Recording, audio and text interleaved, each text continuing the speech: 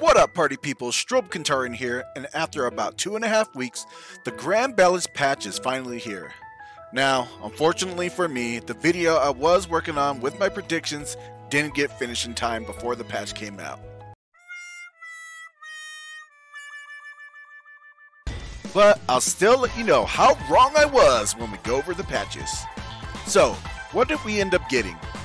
Right off the bat, there is currently a 50% winter sale that is going on. So, if you don't have the game yet, it's a great time to get it.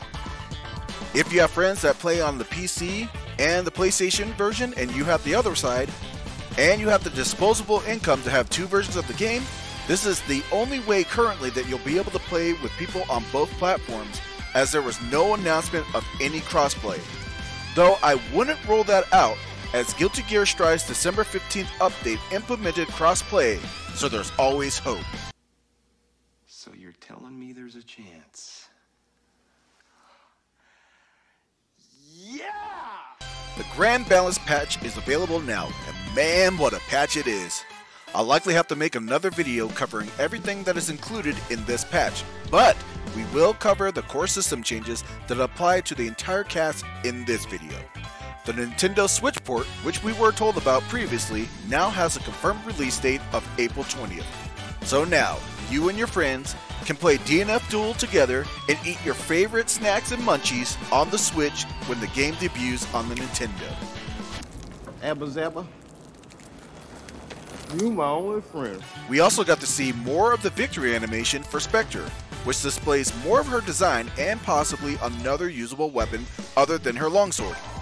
Additionally, we got the confirmation of a season pass, which shows that there will be 4 more additional characters added to the game for a total of 5, and that's actually 1 more than I thought would come to the game in my original predictions, so that is fantastic.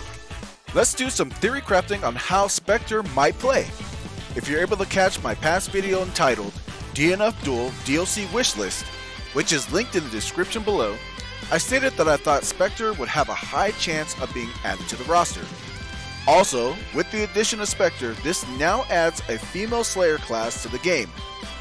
If we look at her DFO Neo Spectre play video, we see that Spectre is a very up-close and personal type of fighter. She doesn't display many moves that are ranged projectile attacks, but she does move fairly quickly, and her weapon does have some decent range to it.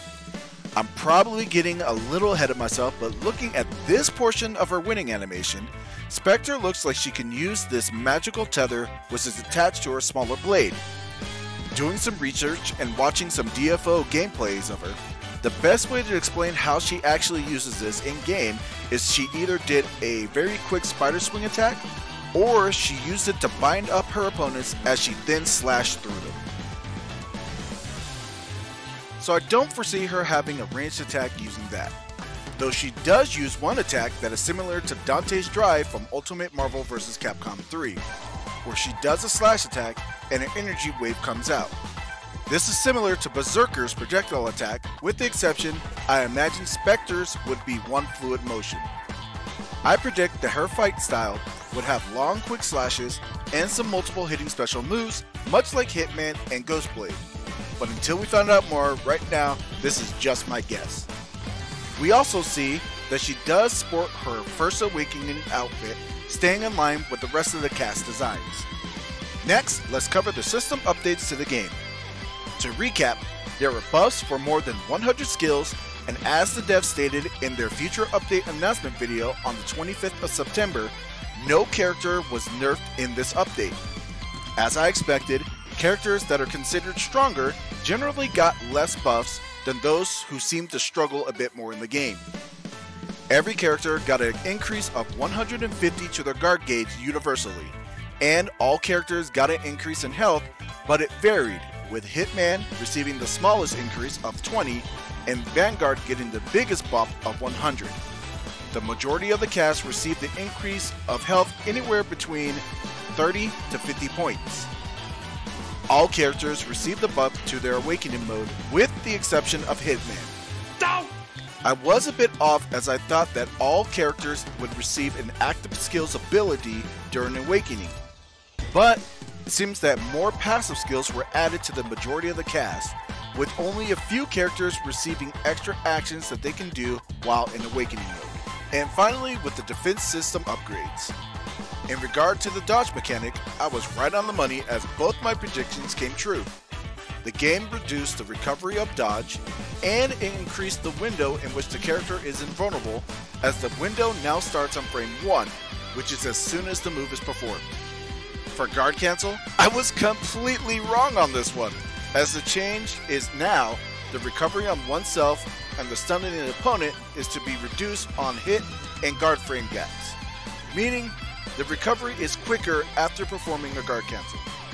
My prediction was that the user might get a bonus of MP or guard gauge back if they successfully hit the opponent with a guard cancel. I am glad though that they did not allow for the guard cancel to convert defense into offense by allowing for it to be a combo starter. And that'll do it for this video. There's still a lot of material left to cover, as we haven't even got to the individual buffs for each character. It appears that as of now, that DNF Duel is alive and well. So if you do enjoy the game, please continue to support it, and we might even be able to see a Season 2 pass. Did your character get enough buffs in this patch? Do you think that some got too many? Provide your comments below and let your voice be heard. I hope you've enjoyed this video, and if you did, please like, share, and subscribe, as every view helps the channel to grow. Enjoy your new additions to DNF Duel, and I'll catch you donkeys next time.